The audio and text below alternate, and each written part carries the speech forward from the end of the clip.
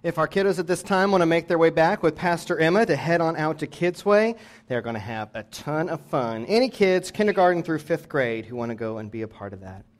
As our kids do make their way back with Pastor Emma, I want to make sure that you pull out your GPS here this morning as we walk into our time together studying the Word of God. Our GPS is a tool that we use each week during worship and throughout the weekdays to stay engaged together as a church family through the Word of God and prayer. On the front, you're going to find information about today's message and our series and a place to take notes, because we believe when we open the Word of God, God speaks to us. So we encourage you to write down a couple things God is saying to you here today. On the back, you're going to find scripture readings and prayers, one for each day from the Old and New Testament, all relating back to today's message as a way to continue listening to what God is saying to us here this morning. This is a great tool to use with your family. It's quick and easy. We also post these on our Facebook page every morning at 6 a.m. if you're looking for a quick devotional to do before you head out for your daily work or school or whatever it is that you do. Well, friends, we are moving through a series that we started last Sunday called Foundation, trying to understand the foundations of our faith. How do we come to know the things that we believe about God? What are our sources? Where do we get our beliefs? Where do we base our faith? And we've been looking at these different ways that we do that in our tradition, and we've based everything around this theme verse that comes from the beginning of the Gospel of John. It's our tradition to read our theme verses out loud together, so will you join me in our theme scripture from the first chapter of the Gospel of John? When Jesus turned and saw them following, he said to them, "What are you looking for?" They said to him, "Rabbi, where are you staying?" He said to them, "Come and see." This is an invitation that Jesus offers to some of his first followers, and he offers this invitation time and time again throughout Scripture. When he encounters someone, they'll ask him a question. They want to get to know him deeper, and he'll say, "Come and see." The struggle is that today, in 2019, we don't have the physical human being Jesus to walk with, to listen to. So the question we've been trying to answer during this series is, how do we come and see? How do we learn about God? What are the sources we use to build our faith? We talked about in our tradition, there are 4 different sources that we use together in concert. We call this the quadrilateral, if you're looking for the fun, fancy church name for it. But there are 4 places that we understand who God is. The first one we talked about last week is experience. Today we're talking about Scripture, the Word of God. That's the source that we hold most sacred. We say that Scripture is our primary source, but experience is first. Like we talked about last week, no one can read the Bible in a vacuum. We bring our life experience, our own experiences with God, to bear on the Scripture when we come to it. So experience is our first source, but Scripture is primary. It's the most important. Our third source is tradition. We'll talk about that next week. The traditions of the church. Scripture will call this the great cloud of witnesses, those who have gone before us. We listen to and learn from those people who have been discovering who God is and the way the church has responded to God and the hurt in the world for thousands of years. We take that into account and build upon those traditions. And finally, my favorite part about being a Methodist is our final source is reason. We have long called ourselves a thinking church. We don't believe in blind allegiance. I'm never going to say anything and then tell you, just believe me. Don't ask any questions or go look it up. I'm always going to encourage you to question, to search the Scriptures, to bring your mind to bear on things. I love that we're a thinking church. We say that in our creed every week. We question and examine the nature of God so we might learn to tell Christ's story. That's what we believe. These are the 4 sources that we use. So today we're talking about Scripture, the Bible, our primary source. And to help us dig into that, Kim's going to come read one of my favorite passages from Hebrews. Today's Scripture is Hebrews 4:12 through 13. Indeed, the Word of God is living, active, sharper than any two-edged sword, piercing until it divides soul from spirit, joints from marrow. It is able to judge the thoughts and intentions of the heart, and before him no creature is hidden, but all are naked and laid bare to the eyes of the one to whom we must render an account. This is the word of God for the people of God. Thanks be to God. Amen. Thank you so much, Kim. Friends, will you pray with me? Holy and almighty God, we thank you for the word of God that you bring into our lives. But God, we are so thankful that you help us to understand who you are by looking wide, by widening our gaze, using our reason, looking at those who have gone before us through the lens of our own life experience, our own encounters with you. as we come to Scripture and try to learn who you are. So God, help us to see through all those lenses what the Word of God truly is for us today, how we are to use it appropriately, what it really is, so that we can avoid the mistakes that so many make when they turn the Scripture into a weapon. Lord, may the Word of God come alive in our lives today. This is your house, O God, and we are your people, so we trust you. Use this time as you see fit, and we will listen. God, we love you and we trust you. In your holy name we pray. Amen. Over my life, I have had a lot of Bibles. The first one I can remember getting is this one. This is my Adventure Bible that was presented to me in church when I was in third grade, a tradition that we still do today in our church.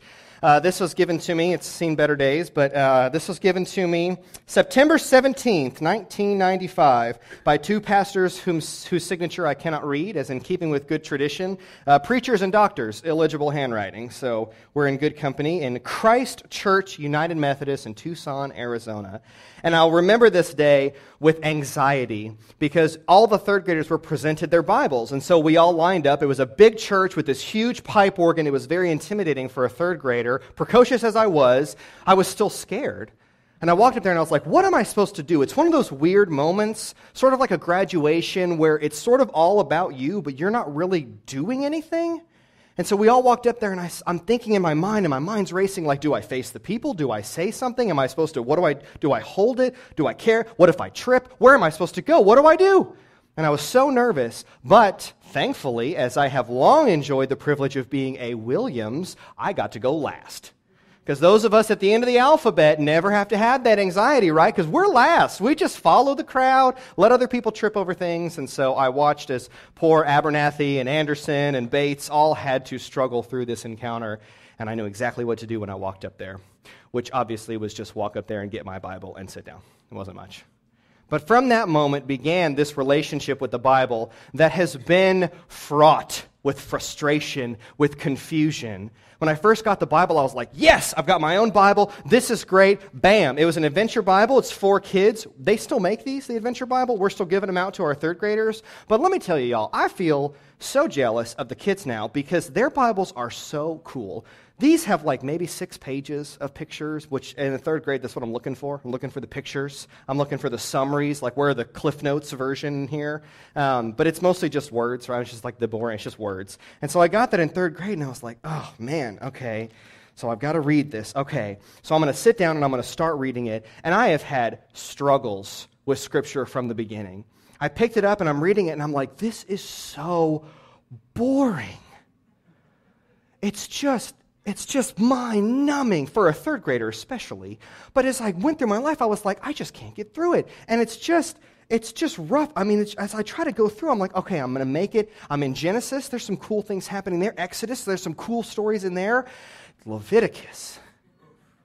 The number of times my journey from cover to cover through the Bible has died in Leviticus, I can't even begin to tell you. I've read Genesis and Exodus probably 30 times. I've only made it past like 3 times. But one time I remember making it through Leviticus, and I was like, yes, finally, I've earned it. What's next? It's going to be awesome. Numbers. What's Numbers? Somehow it's worse. It's like, come on, man. It's horrible. And as I was reading it, I was like, why is it in 2 columns like this? Like, dictionaries are written like this. Books aren't written like this. Have you ever noticed in most Bibles there are these 2 columns and like every third word is hyphenated because it's got to go to the next line. It's so hard to read. And I remember going, this is frustrating. The Bible's boring. It's long. It's so hard to read. How am I supposed to figure this out? One of the greatest gifts that was given to me, if you're like me and you can't deal with all the columns, is when someone told me about something called a single column Bible. And I love this so much. It's all in one column. It's like a book.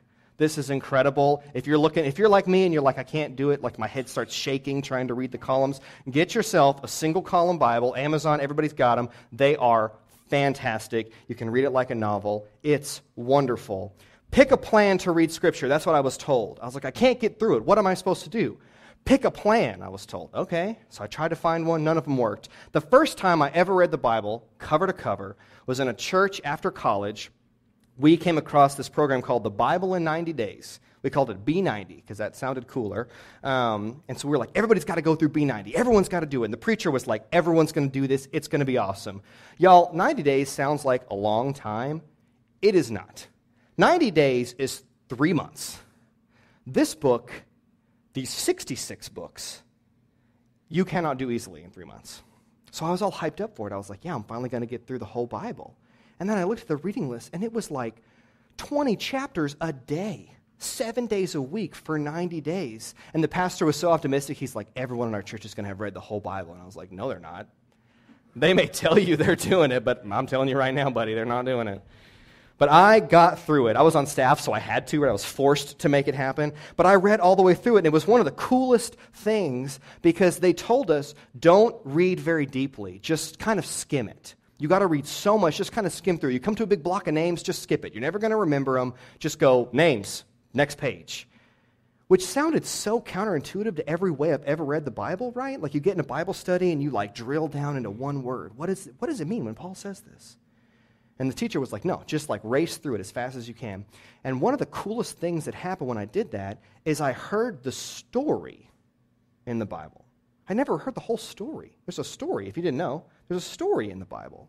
And I'd missed it because I was so busy focusing on this passage, so busy studying this. And for the first time I realized there's a story about God in our scripture, and it blew my mind. And so as I was going through my life, I encountered these frustrations, like it's boring, there's columns, how am I going to get through it all? Leviticus sucks, how am I going to do this? But I finally read it all. And up until that moment, like the logistics of reading the Bible were always such a struggle for me. But the Bible itself was so warm in my heart. It's the Word of God. It feeds into our soul. It's beautiful. It's incredible. I love the Bible until I read it. And I was like, what? The more I started reading through it, I was like, wait a second. From the very beginning, they start talking about how the world came into being. And I was like, okay, but I've been through science class. So like 7 days? I don't understand. So there's Adam and Eve, and then they have 2 sons, Cain and Abel, and then Cain has another kid with who? Am I the only one that's weird for? Like, is that also Eve? So I had all these problems, and I was like, I don't get it. Like, I thought the earth was 14 billion years old. Like, 7 days. This doesn't make sense to me. Why does everything I learn in science seem to contradict what I read in the very beginning? I get to Abraham, and I'm like, this guy's awesome. Wait, God says, go kill your son? That doesn't sound very good. And now that I have a son, I'm like, no way. If God said, I need you to go and kill Henry, I'd be like, bye. I'm out. What is this? Go kill your son Isaac? I mean, he does like a swap at the last minute, but that's a pretty cruel test. And then I see these rules about what you're supposed to do in life, and one of them says, if you work on the Sabbath, you are to be put to death. And I was like, oh, I'm trying to become a preacher. That feels problematic. I feel like a lot of my work is on the Sabbath. What am I supposed to do with that? I read through, and they're in Egypt, and they're like all these plagues are setting people free. And I'm like, wait a second, though. The plagues are impacting all of Egypt. Like Pharaoh's the villain in this. What can you imagine just being like an average Egyptian living on 14th Street, and you're just going about your day, and you're like, what are these grasshoppers everywhere? Frogs now? Blood? Like, it would be horrible. You wouldn't know what's going on. And as I read that, I was thinking, God is cruel. Like, this is a big splash zone. If you're just trying to punish Pharaoh, God seems really cruel in this. I don't get it. And then I read the story when the Hebrew people come to the city of Jericho, and they're trying to conquer it, and it's got these big walls. And so they walk around the city for 6 days, and on the last day, they walk around it 7 times. They all blow their trumpets, and they all shout at the same time. And the walls come crumbling down. Which sounds cool, right? Like you'd sing a song about this. But then I was like, okay, look, I'm not a civil engineer, but I know how walls work. You can't shout at a wall and then it crumbles. That's just not how it works. So this doesn't make any sense to me. And I couldn't get over the fish. Have you ever read Jonah? I couldn't get past the fish. He's in a fish. First of all, he's swallowed and he lives. And then he's in the fish for 3 days. Like, is there air in there? What kind of fish is this? I don't understand. And then he gets spit out, and he's just, okay. And I couldn't get over it. I was like, this is ridiculous. Okay, I got to get out of the Old Testament. This is ridiculous. So I moved to the New Testament. I was like, okay, we're going to have sane, normal things. It's going to be Jesus walking around, helping people out. But as I get into the Gospels, I'm like, man, first of all, there's another huge genealogy at the beginning. I'm like, come on. So I get past that. Like, there are so many demons in the New Testament. What is the deal? Like, Galilee's just infested with demons. What's happening here? This seems so crazy. Why are there so many demons? And then I got to Paul, And I'm like, okay, Paul, yes, this is great. Look, this is beautiful. He loves women. He's supporting them. He's sending them out in ministry. What a beautiful look of equality in the first century. But then I kept reading, and it's like, you seem to have changed your tone. Now it's like women must be silent. I'm confused. Like, you flip-flopped on this issue. I don't get it. Were you running for re-election in a different political district, and so you had to change your position? Like, what is going on here, Paul? Why have you totally changed? And then I got to the end, and I was like, the Bible doesn't seem to have a problem with slavery. That's not cool. And so the more I read the Bible, I was like, this is not good. There are so many bad things in this story. What am I supposed to do with this? And it really messed with me. And I thought I finally did what I was supposed to do. I read the Bible. I read it all. I couldn't get over parts of it. I couldn't deal with it. I thought, what am I supposed to do with this? And then someone told me something that has always stuck with me, kind of changed everything with the way I see Scripture. They said, look, man, the Bible is not God. The Bible is a way for you to understand who God is, and it teaches you about the context during which it was written. I was like, well, but it's the Bible. Like, you read it and you just do what it says. He's like, no, it's so much deeper than that. The Bible's not God. It's a book about God. It's a story about God. And it helps us understand that times were very different. This was not written last week over a weekend by one person. It was written thousands of years ago, across thousands of years, by so many different cultures. There's so much in that book. You can't just read it at face value. And so I began to go deeper and ask these deeper questions. And the more I studied Scripture and looked at science, I was like, these aren't in conflict. They work beautifully together. Science is trying to figure out and explain how the world works. There are some times where the rules of physics break down. Sometimes God breaks the rules. That's all I can say. I don't know. But they work together so beautifully the more you look at this and the more you read it. I could never get past the fish part in Jonah, and then someone said, just read the end of the book. I was like, all right, fine. What happens next? A big monkey eats him or something? So I get to the end of the book, and it's the best part. I never knew. If you've been stuck in Jonah and you can't get past the fish, just pretend it's a dream or a metaphor or it's not real and read the rest of the book. Because the end of Jonah is the best part. It's so beautiful. It tells us an incredible story about actually loving your enemies and how following God is hard. And how sometimes we love to say that God loves and forgives everyone, but we don't really want that for our enemies. Jonah's a beautiful text, but you got to get past the fish. And I missed the whole story because I couldn't get over my baggage with the fish part. Paul did empower women, and he never flip-flopped on that issue. He was an incredibly revolutionary guy for the time. Those later letters that talk about women keeping silent in the church were written by somebody else. How was I supposed to know that? Well, upon reading on face value, it says Paul wrote it. And the more I studied, and the more I looked into it and read deeper, there's so much more going on than just what you read on the surface level. And Paul was incredibly controversial at the time for his rule on slavery, the way he felt about it. Read the book of Philemon. He's advocating that this slave who had run away be welcomed back, not only not punished for it, but welcomed in as a brother in Christ. That would have been heresy at the time. That would have been incredibly crazy. But for us in 2019, we're like, slavery is horrible, everyone knows that. But this is the first century. And the more I began to read it, the more it began to come alive. And I saw what it really was. When we study Scripture deeply, when we read all of it, and not just pull a verse over here that proves our point, or worry about a verse over here we don't really understand, when we read all of it, we learn about the culture, we learn about these people, we see their struggles, and we learn so much about God. But we can't take it all at face value because that's not the way it was meant to be used. We can't only look at Scripture. We have to bring everything to bear on our life when we try to learn about our faith. That's why we talk about 4 sources. Scripture is the most important, but we have to use our minds when we read Scripture. We have to read something and say, does this make sense? Does this make any sense? As I was preparing for this, I was looking for the way Scripture is used really well and the way it's misused, and I stumbled upon this list that's the 10 worst Scriptures in history. And I was like, oh, cool. The 10 worst Scriptures in the Bible. Got to check this out. Like, what's this going to be? And it's a lot of the ones that you're thinking of. It's the ones that are about, like, just killing a bunch of people or women be silent in the church. It's a lot of these oppressive, sort of patriarchal, frustrating, or violent Scriptures. And the one that always gets used is, I think it's Psalm 137, where it's talking about the Hebrew people, and it's like, get revenge on your enemies who have hurt you, and dash the infants against the rocks. And people read that, and when you read it on face value, it sounds like God is saying, go pick up a baby and smash it against a rock and kill it. Now, anybody who knows anything about God is going to go, that doesn't sound like the God who says, turn the other cheek and love your neighbor, love your enemies. That doesn't sound right. Not an eye for an eye. You've heard that said. That doesn't seem to jive with that. So what's going on here? And this is such a common mistake. People will take a scripture, disregard everything else they know about God, and they'll hold that one up and say, but what about this? And the more you read the Psalms, you know this poetry. The psalmist is writing about the nations that the Hebrews are facing, and the infants are their descendants. There's so much metaphor and wordplay within all of this. It's beautiful when you read it deeply. But so often we misunderstand what Scripture is when we don't bring those other sources to bear. Scripture is not God. It's the way we learn about God. Our text today says, indeed, the Word of God is living and active. And I love that.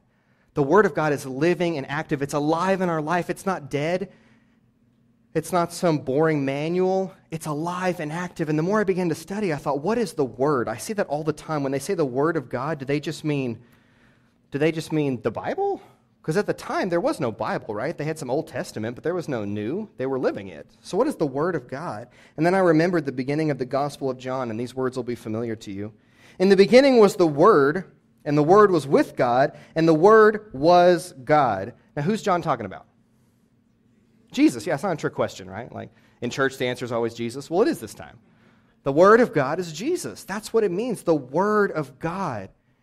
The Word was in the beginning with God. And then we come down to verse 14, and the Word became flesh and lived among us. That's the story of Christmas. When God came to make his home here, came to be with us. The Word of God became flesh and walked around. And so we have words in here that help us to understand the Word of God, the living and active, dynamic God of the universe that wants to have a relationship with us. The Word of God is Christ. That's God. And the words in our Scripture help us to understand the nature and character of God. But the problem is, there are a lot of people in our world, and sometimes it's us, that'll hold Scripture up as God. That'll pull a verse out and throw it at someone. That'll read only the face value. And they'll say, this is what God says. Christ said it right there. It's clear. And I love it when someone says that. Christ said this, so it's clear. And I'm like, really? Christ said this? They're like, yeah, it says right here. I'm like, but Jesus didn't speak English. English wasn't a thing at the time. Well, okay, but I was like, well, he spoke Aramaic. Oh, well, I'm sure it's easy to translate Aramaic into English, right? And I'm like, one, I don't know. Maybe. I don't speak Aramaic.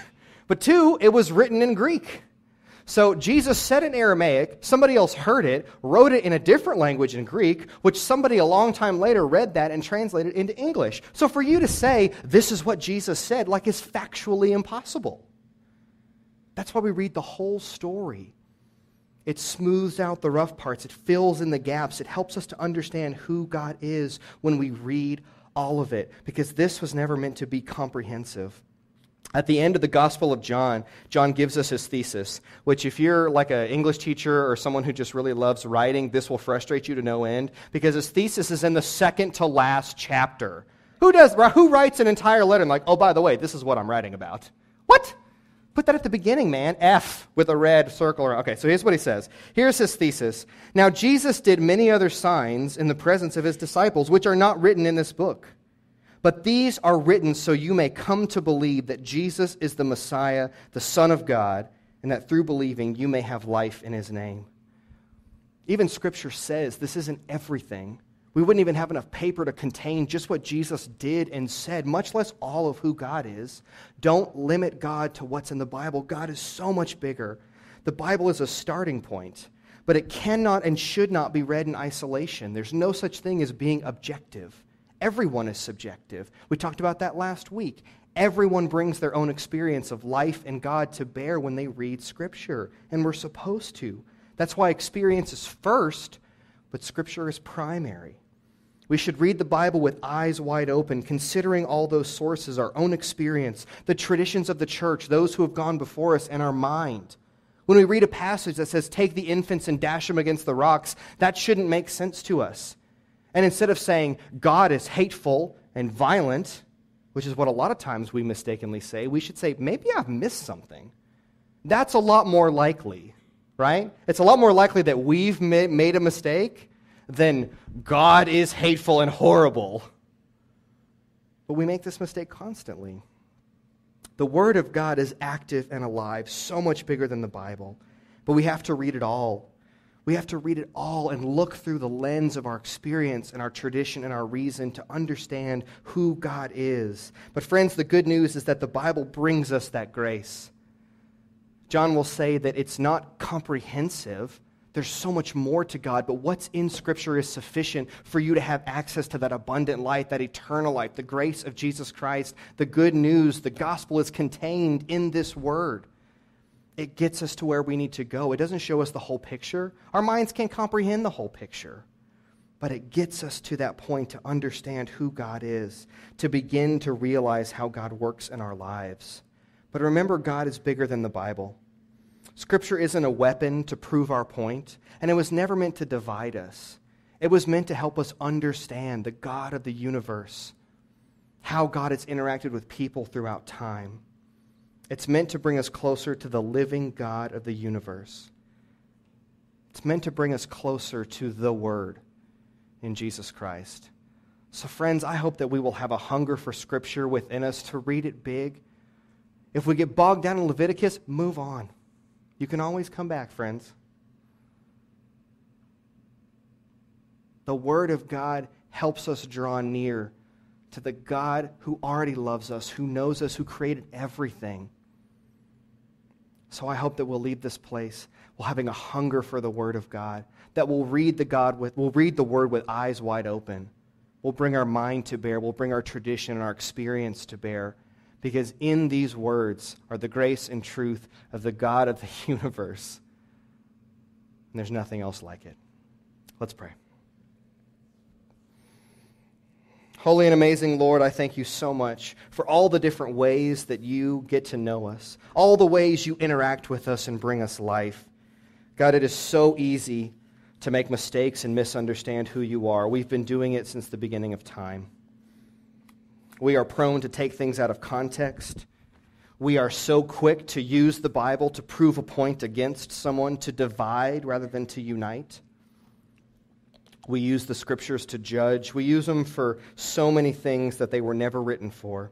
They were written to help us draw closer to you, to bring a message of hope, the good news into our life, so that we might come to know you more. So God, forgive us for the times that we make Scripture God and forget about you. Forgive us for the times we use your word to hurt others. And above all, stir within us a passion for your word. Help us overcome whatever is hindering us from letting that word of God seep into our soul. If we're making excuses about logistics and the way it's written and can't get through this book, God, help us to break through. Help us to get over those.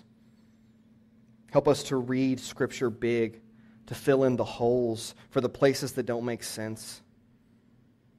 Help us to have humility, to know that we haven't figured it all out. But together as a church community, we can draw closer to understanding who you truly are. God, we need your help in this. Misunderstanding the Bible is one of the easiest things to do. But luckily, you don't call us to do anything alone. So may we do this in community, as people have been doing for thousands of years. And let us also now join together in prayer, as people have been doing for thousands of years, as we say together, Our Father, who art in heaven, hallowed be thy name. Thy kingdom come, thy will be done, on earth as it is in heaven. Give us this day our daily bread, and forgive us our trespasses, as we forgive those who trespass against us. And lead us not into temptation, but deliver us from evil. For thine is the kingdom, and the power, and the glory forever. Amen.